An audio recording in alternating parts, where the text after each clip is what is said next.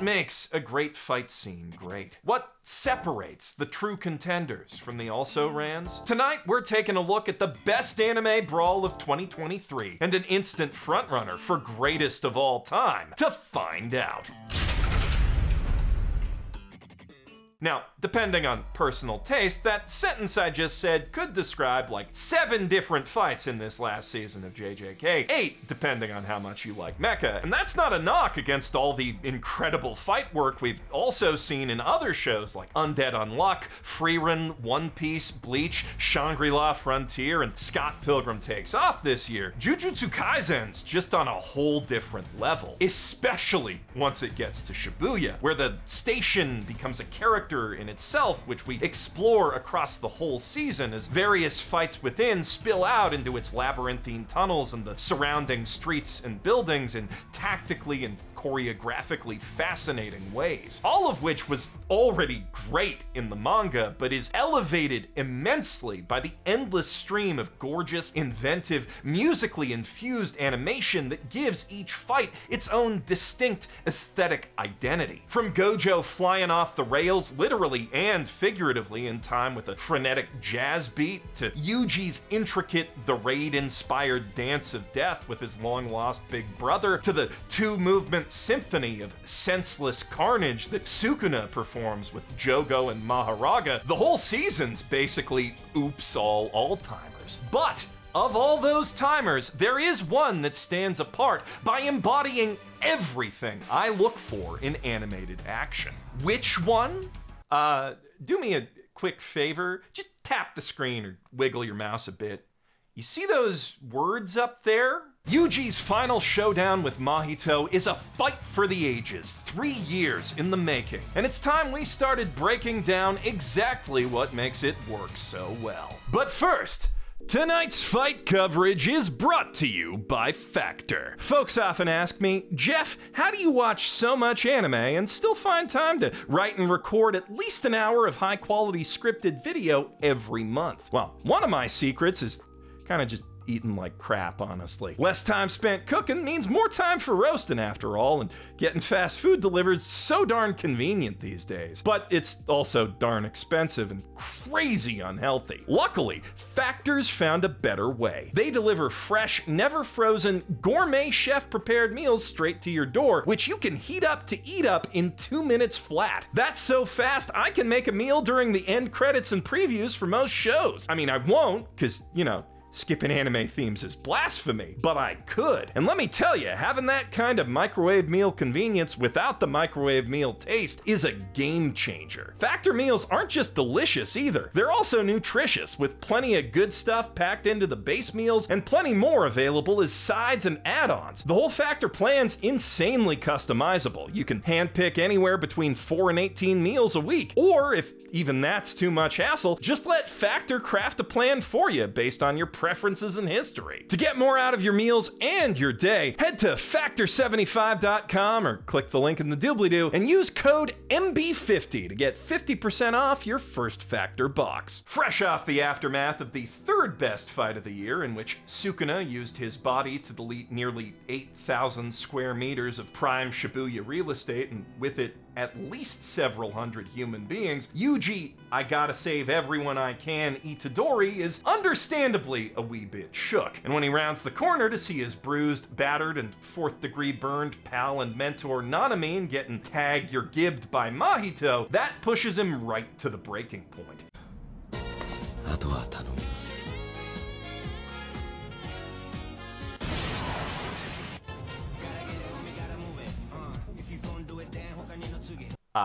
Sorry, I think that might be the wrong clip. By the way, Nanami's last stand leading into this is a mini masterpiece in itself, contrasting his hallucinatory dreams of a breezy Malaysian retirement with the brutal weight of his real responsibilities in the here and now to punctuate the tragedy of his passing. But we've got like 4 episodes of fight to get through, so there's just no time to dwell on that. His last words of encouragement, "You've got it from here," heavily implied to be the same last words his old partner Haibara cursed him with before getting off screen, give Yuji something to hang on to and keep him going, but only by a thread, and you can feel that in his voice as he rages at the curse. Which only makes the villain's retort all the more savage.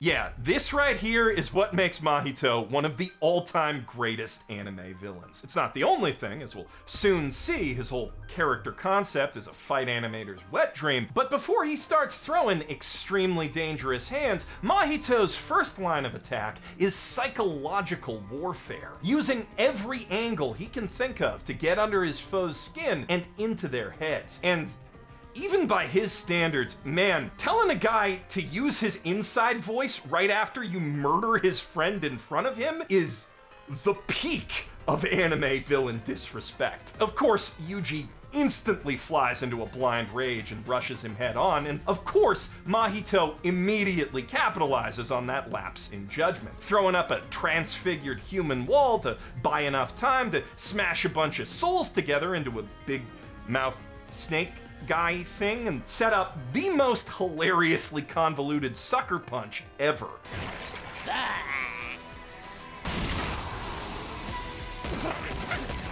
Though the really funny thing is, the curse didn't even need to bring that psychological A-game. The wall of semi-conscious man-meat reflexively begging Yuji to save it is enough to make him pull his punch by itself, even though he already cleared that mental hurdle the last time he and Nanami fought Mahito together. The burden of losing his mentor, coupled with the shame and guilt of what his body has done, even if Sukuna actually did it, is so heavy it causes Yuji to regress. And this is conveyed to the viewer without exposition entirely through the contrast between the two fights. That's far from the only moment of show don't tell brilliance we'll see tonight, but in this initial clash at least, the real brilliance lies in what we don't see. Mahito actually stabbed Yuji in the face just then, and does it again with the full momentum of the worm train teeth thing behind his attack. But thanks to the camera angles and speed of the cuts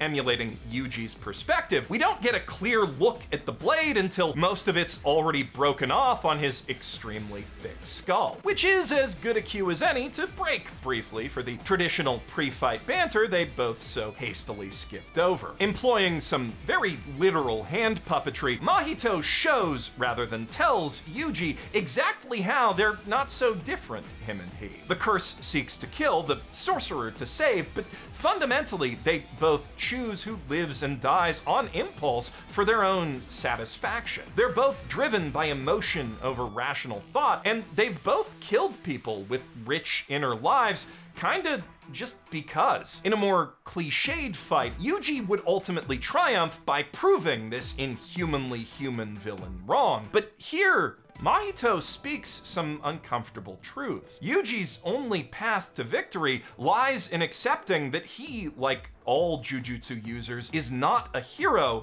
but a killer, and giving in to that most basic of instincts in order to kill before he is killed. Of course, the jab at his dead friend is also meant to rile Itadori up again and make him make another mistake, but all the blood dripping from our not-a-hero's head seems to have cooled it a bit, and from this point forward, his rage will be cold and focused like Naname's, not hot and wild. As the walls start closing in, he's ready to turn the tables and dismantle his foe in a primo slice of classic fight-and-tight hallway action. Here, Mahito's attacks become blatantly telegraphed, while Yuji starts throwing out those blows we don't see coming until well after they've arrived. Now, it's the curse who's blinded, not by rage, but arrogance, and the shift in the tempo of the editing matches that change. No matter how many tricks he pulls and sucker punches he throws, Mahito will never be able to beat a clear-headed Yuji in a close quarters hand-to-hand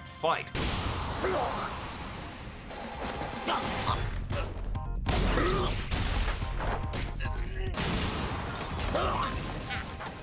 And he can't crush him to death with a big wall of meat neither, though that move does at least afford the opportunity to move back to the more open parts of the station, where his power to transform limbs and create horrific chimera soldiers like some sort of evil Edward Elric, plus stretch all about like some sort of evil Monkey D. Luffy, gives him a zoning advantage over Yuji's power to punch you right in the soul. But Yuji quickly drags the fight back onto his turf by escaping into a tight elevator shaft, and while he doesn't land quite as many clean blows in there compared to the meat hallway, the tempo of the editing is clearly back on his side. 3 separate times heading down then up that shaft, we see Mahito go in for a killing blow, only to whiff on an empty frame, then cut to a shot of Yuji already well out of the way and poised to strike back, emphasizing his speed by not animating him getting to that point. And even when they exit the elevator, though Mahito does so in marvelous style, that pattern continues. Yuji deflects his bullet with casual ease,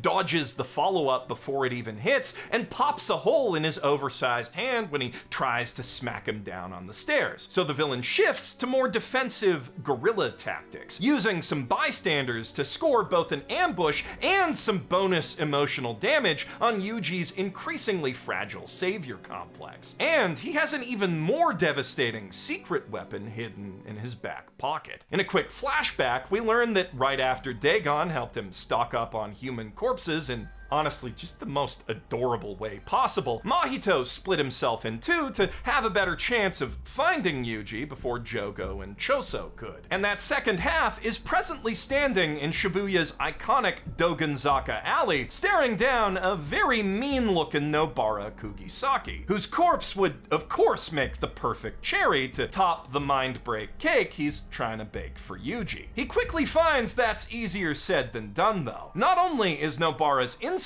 game better than his, to the point she genuinely pisses him off a bit, いいね。やりがいありそうじゃん。 but she's also a trickster who excels in ranged combat, and low-key, she's better than him at that, too. She lands a direct hit on the doppelganger's head without giving him a chance to move his soul out of the way first, something very few sorcerers of any grade could manage. Though, as the first episode of the fight ends, he does remain confident she won't be able to seriously hurt him because she can't directly hit that soul. The next episode picks up by cutting back to the main Mahito, harvesting more humans to use as weapons against Yuji. The poor heroic sap just can't convince himself that they're already beyond saving, and as he's blinded by a blood bomb that he really should have seen coming, the curse readies yet another killing blow. Back in the alley, as the nail that just missed him falls to the floor, the clone runs around on the rooftops trying to attack Nobara from her blind spots. Since they're both ranged fighters out in the open, the animators are able to really amp up the scale of destruction here and work in some really fun dynamic sakuga. The bulk of this brawl was handled by key animator Yuto, who infuses the action with a distinctly Gainax-esque energy. At first, the clone does seem to have the upper hand, which happens to be made of knives, as he makes playful use of his Luffy Elric power set to wear her down, but the fact that he slashes rather than tags her tells her he can't use his curse technique, and a counterattack with her scattered nails gives her an opening to close in and use hers, which, as it turns out, does its whole remote attack thing by directly targeting the enemy's soul.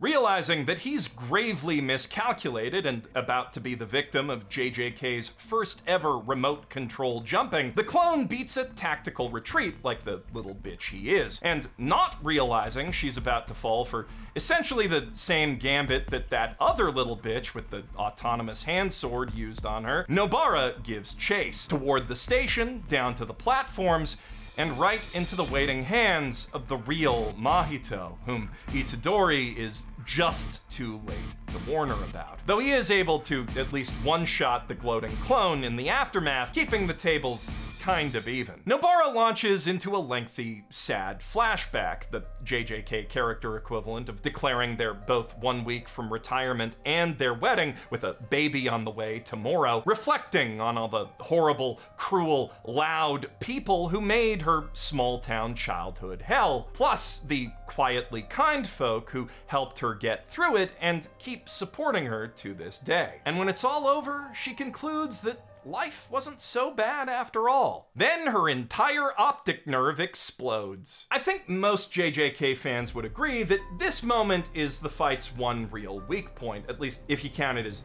one contiguous fight and not two fights that split when Nobara gets taken out, which a lot of people do, and I guess I could have done that and saved a lot of time, but I didn't. Now, I don't think it's a bad story beat per se. The flashback's self-contained plot is quite poignant, and the final symbolism of Kugisaki surrounded by all the seats she has open in her heart hits really damn hard. I definitely wouldn't say that Gege fridged her, which is a whole other can of worms that Yazzie and I'll talk about on the podcast, so this video doesn't get twice as long, but compared to the perfection that precedes and especially follows, it's undeniably a bit undercooked. No matter how artfully it's presented, you can tell we're only getting her backstory now because Gege didn't bother to establish it earlier, and that kind of makes the end of her arc feel abrupt and incomplete. Though that's also precisely what makes it so tragic, and the next, much shorter flashback to a random funny moment of the pals goofing around after Nobara trashed Gojo's $2,000 shirt hits Yuji like a whole-ass freight train, obliterating the last wall that had been holding back his guilt and pain, and with it, his entire justification for his own existence. I mean, if he can't even save his closest friends, what's the point of carrying on with a monster like Sukuna inside him? He may as well just let Mahito kill him right now. And the curse is way more than happy to oblige.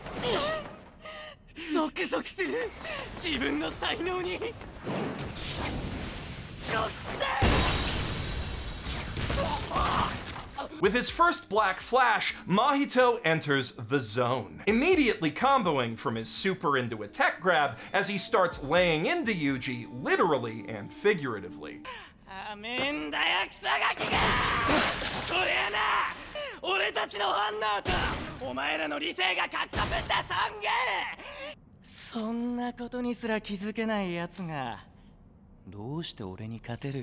Again, there is a lot of truth in the villain's mad ranting. You can only defeat the most vile part of humanity with the power of incredible violence. But he also mixes in some very telling lies, namely that he'll eventually forget Yuji just like all the other humans he's killed. You never forget your first shonen rival. Luckily, before Mahito can find that out the hard way, the most magnificent man in manga or anime arrives to save the day. 祇園少女の鐘の声諸行無常の響きありただし俺たちを除いてな Ali Todo immediately asserts his 530,000 IQ by paraphrasing a 700-year-old poem from the Tale of the Heike, one of Japan's foundational historical epics, about the inevitable fall of even the mightiest dynasties, all to declare that he and Yuji are simply built different.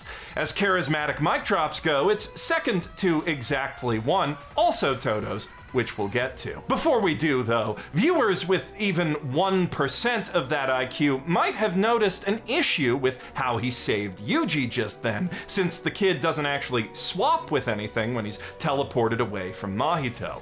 This is clearly a storyboarding error, probably brought on by the series' infamously intense production crunch during this last season. The original manga has Todo swap Mahito with himself, while Yuji doesn't move at all. Now, this isn't a hard error to fix, just draw a rock falling where Yuji used to be for the Blu-ray and it'll at least be consistent with Todo's power set, but that would still be a deviation from his typical battle plan, which, as we saw when they fought Hanami, is to pretend that Boogie Woogie has way more limitations than it actually does.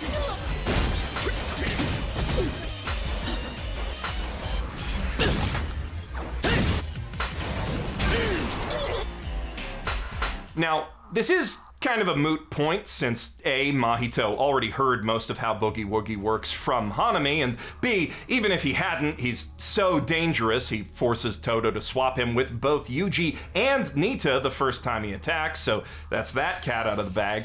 But he doesn't find out that Todo can swap objects too for another 10 minutes, so even fixing it that way would still leave a small plot hole. Very small, since Mahito sees through that object fake out right away anyway, but still a hole.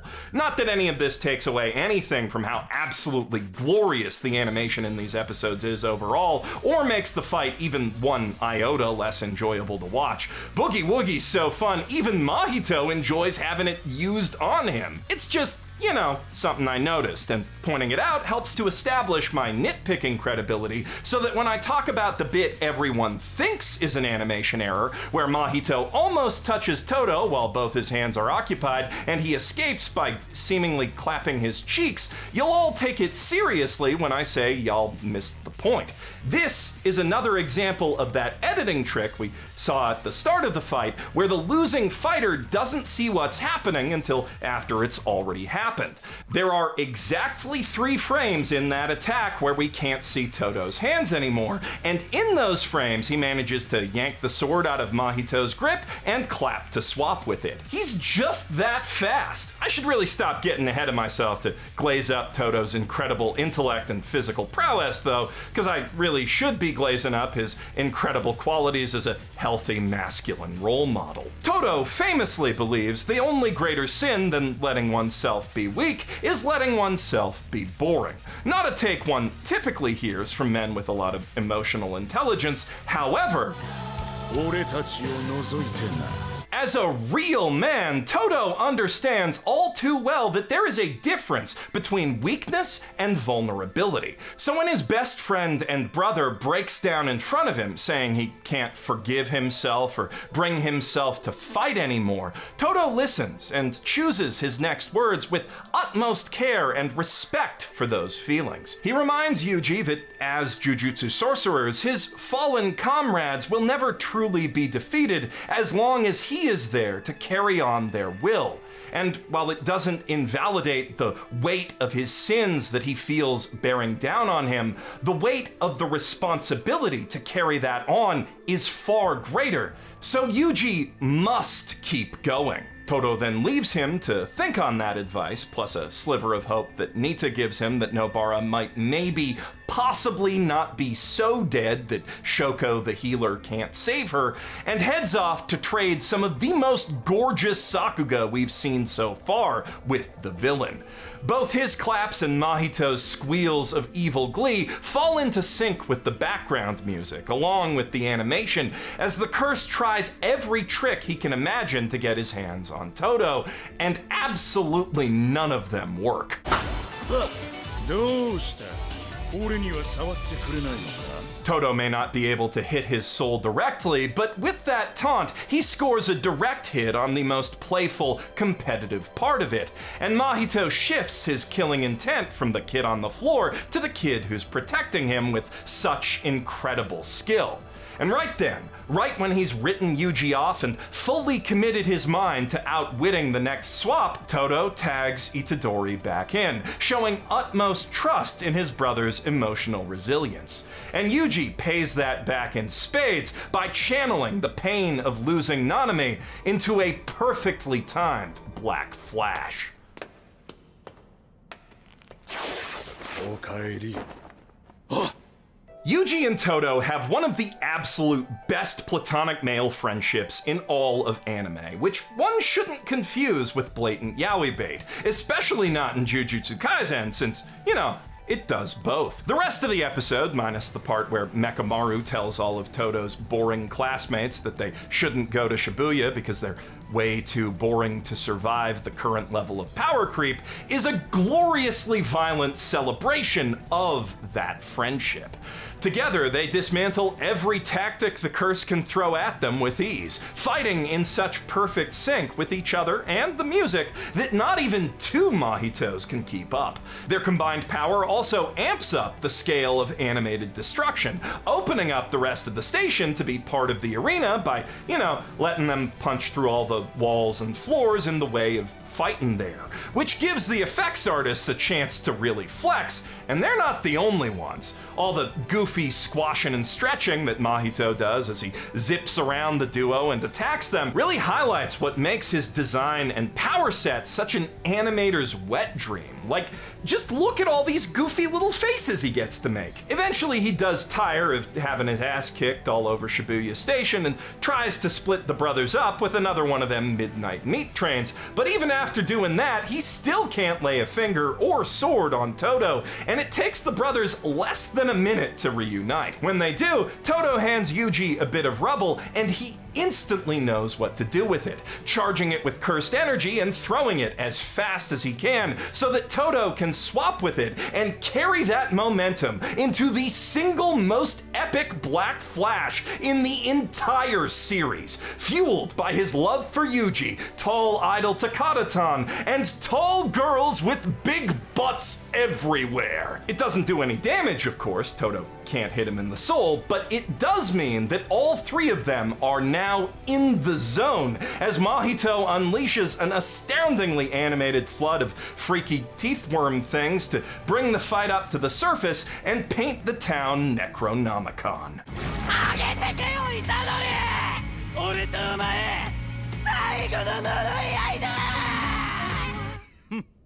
おいおい、俺は仲間外れかい? That is, in fact, Mahito's plan, to use the extra space outside to create some real chaos and give him and Itadori some distance from Todo. But boy, do they make him work for it, and with him, the animators. This shot by Takahiro Watabe of Mahito's severed head bouncing away and growing these adorable little legs while his main body sprouts equally adorable cartoon bug eyes and turns into a Phyllis Diller spray and play might just be my favorite bit of animation in this entire fight, if not the whole series so far. Though, admittedly, at least 50% of the appeal is all the extremely moe Mahito noises, and that goes for a lot of great moments in this fight, and the entire season at large for that matter. What?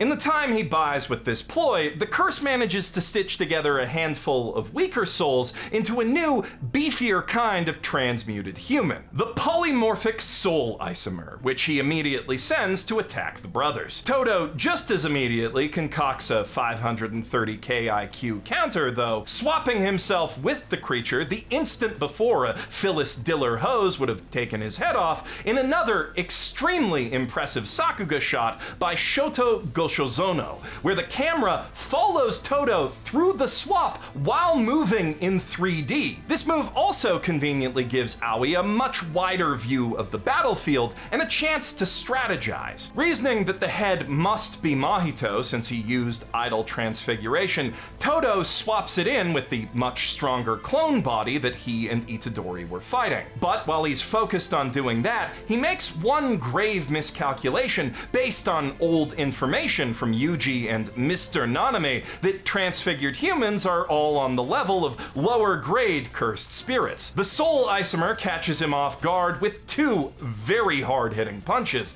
the first rattling his brain, the second sending him flying through a department store and into the next block over. Plus, as a bonus for Mahito, Yuji gets distracted worrying about his friend and loses the initiative that Todo's last swap bought him. One swap after that is all it takes for Todo to discover that the soul isomers are, in essence, glass cannons, but with two more left to take out, it'll still take him a minute to get back to Yuji, and in that time, Mahito throws everything he's got left at the kid. A torrent of transfigured monsters sends him flying into the sky above Shibuya Scramble and smashing into the surrounding buildings, which puts our boy in a pretty tricky position. Though even here, Mahito does forget the all-important fighting wisdom that you should never give your enemy a weapon, like the entire 109 sign.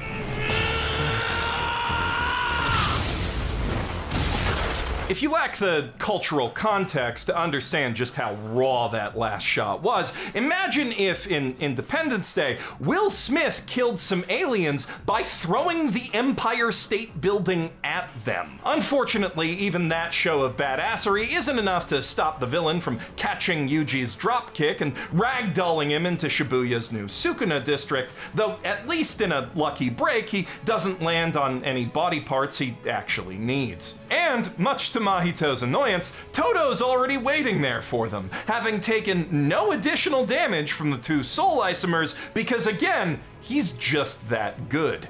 For all Mahito's trickery, he was only able to land all of 2 hits on the guy, even if they were pretty clean hits. But he's got one last trick up his sleeve that Todo can't possibly see coming, not even with his 6-digit IQ, because it should be physically impossible. 領域展開自閉エンドンか By combining the activation of his curse technique with the expansion of his barrier and domain, the same way Gojo kicked all his friends' asses down in the subway, Mahito is able to get Todo with the guaranteed hit before he can defend himself with a simple domain, and before Sukuna can punish the curse for touching his soul. It's one of the most impressive acts of Jujutsu mastery we've seen in the series so far, and even that's only enough to take out one of Todo's arms. Still, that is just enough to cripple his tricky curse technique and distract Yuji once more for good measure, allowing the curse to move in for the killing blow, which Todo simply tanks by instantly calculating exactly where he needs to concentrate all his cursed energy to save his organs. And while normally Mahito could just kill him with his cursed technique instead of a black flash, he made one fatal error by breaking off Todo's locket with all that arm shrapnel, thus unleashing his inner Tanaka-tan.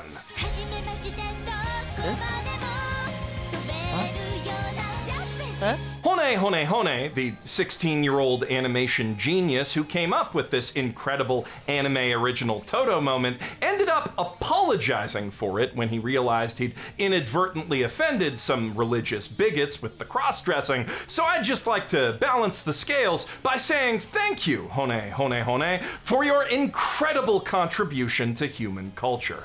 Please never apologize for anything like this ever again, because it is awesome, and so are you. Back in the real world, in his second to last 530,000 IQ move, Todo claps the only hand that's handy to tag Yuji back in for another black flash, sacrificing what's left of his cursed technique to land what should have been a decisive blow.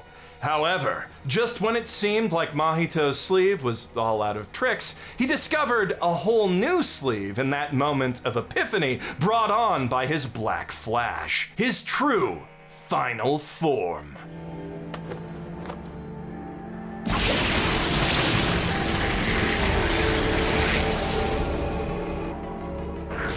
Now, while that transformation sequence was like an 11 out of 10, the form itself is 6 at best. Kinda just looks like Hanami f***ed a virus-type Digimon, you know? But the way that Mahito uses it elevates it back up to a 9. Every bit of the form, from the tail to the elbow blades to the non-vestigial ninja headband, is used to full effect in this last, most brutal fistfight with Yuji.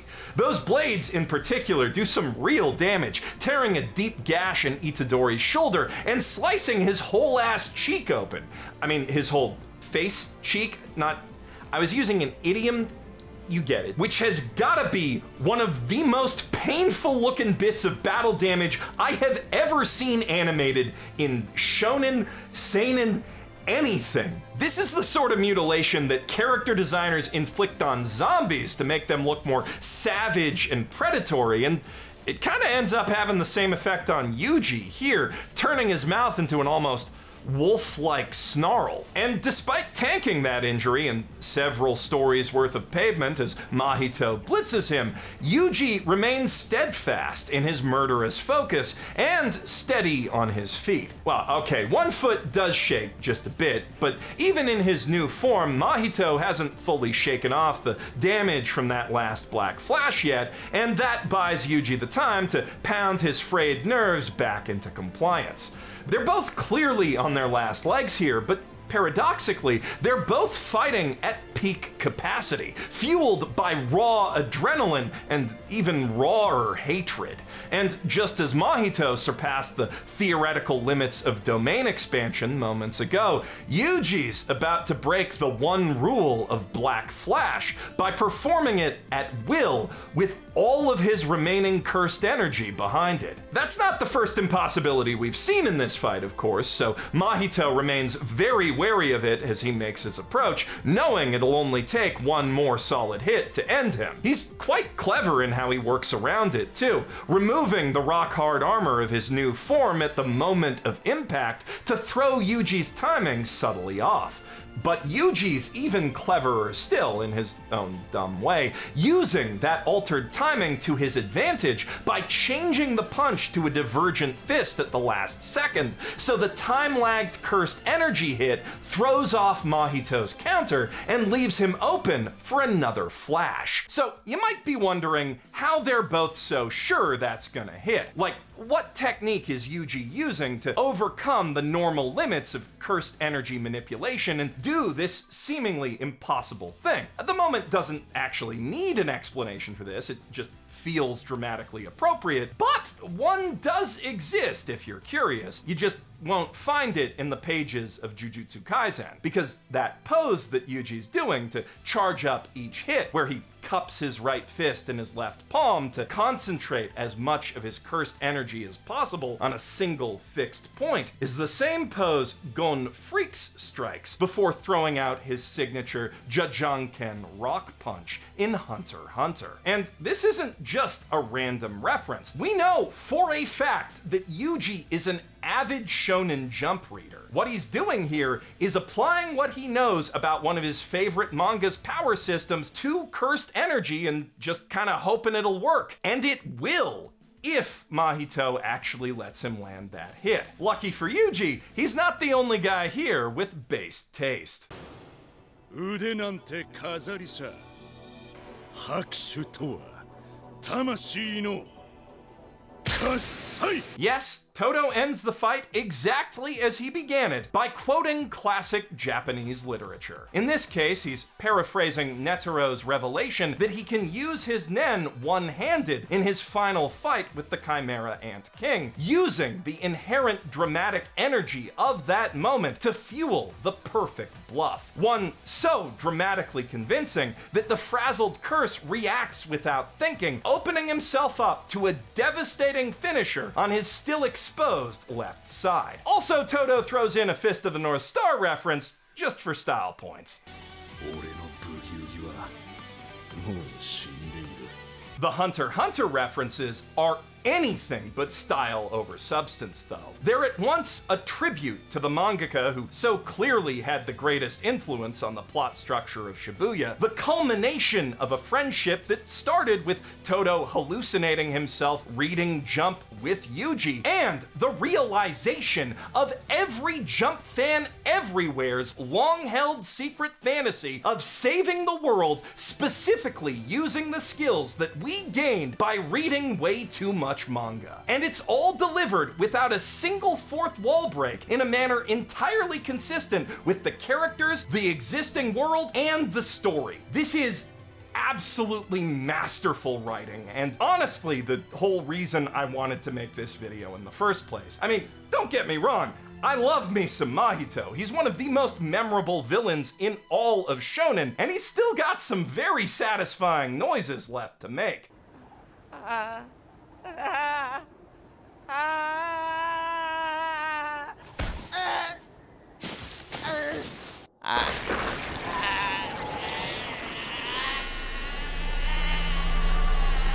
But man, I love Aoi Todo, and this fight encapsulates everything that makes him and Yuji probably my all-time favorite fighting duo. All the compound trauma leading up to that moment also transforms Yuji in a fundamental way, though, putting a cold-blooded edge on his kind-hearted demeanor, finally accepting that killing is killing, no matter how he tries to justify it, and the world isn't gonna give him any greater, more moral purpose than just killing as many curses as he can. He accepts his role as an apex predator, forcing Mahito into its proper role as a pathetic, frightened prey animal. Yuji takes no joy in killing the thing, only pausing for a moment to watch it suffer, which the stupid creature stupidly ends prematurely by pressing a spiteful little pebble into the mud balls it's flinging at him and reminding him exactly why it needs to die. For all its magnificent